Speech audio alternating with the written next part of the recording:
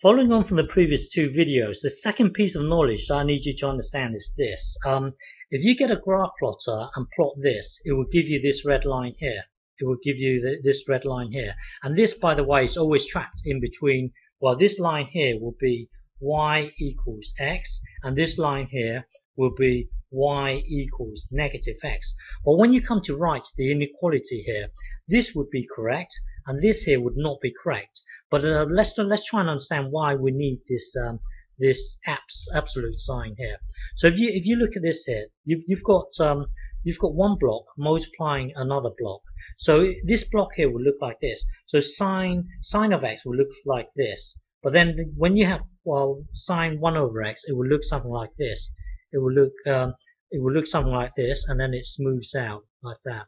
It will look something like this, and then it smooths out like this. But then dead on zero, it breaks down. Dead on zero, it breaks down.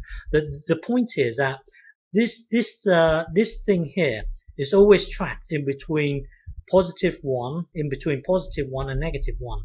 This thing here will always be trapped in between positive 1 and negative 1.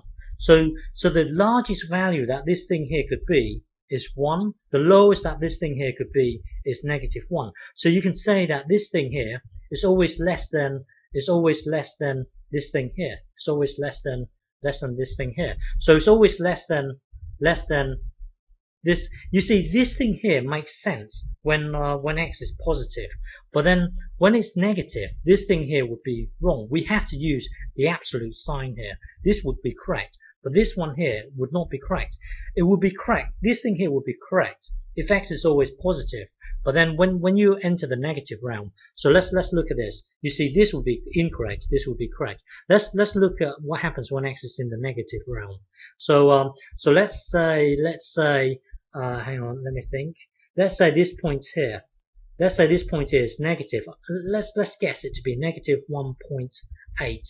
So if you put negative 1.8 into here and into here, this thing here would then jump. This from here, it would jump to here. It would jump to here. So let's say this block here would be negative 0.1.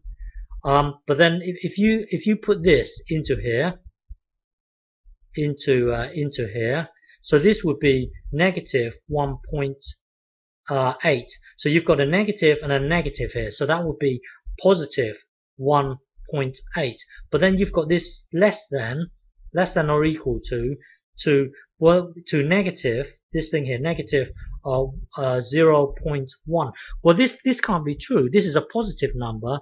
The point here is that you need the absolute sign here. So when you come to trap this thing here, you've got to look at it like this. Well, your absolute y equals absolute of x will look like this. So when you stick a negative inside of that, it will flip it upside down. It will flip it upside down. So this bit here will look like this. So you're saying this thing here is always above this absolute sign. The point is that you need the absolute here. Hang on, let me try and illustrate it again.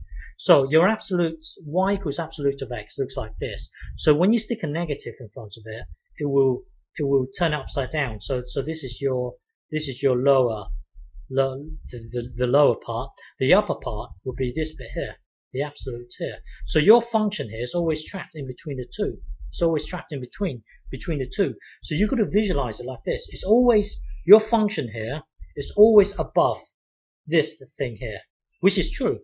It's always above this thing here, and it's always below this thing here. You need the apps here. You cannot have it like this. It just wouldn't make sense. So in your mind, think about the apps here. This thing here is always above the negative absolute here, and it's always, this thing here is always below this thing here. So you do need the apps. That's the second piece of knowledge I need you to understand. The third one will be this. We've seen this in the past. If you have a number that's less than 1, and then if you get it and times it by itself, it's just going to get smaller and smaller and smaller. So as you power a number that's smaller than 1, it's just going to get smaller and smaller and smaller.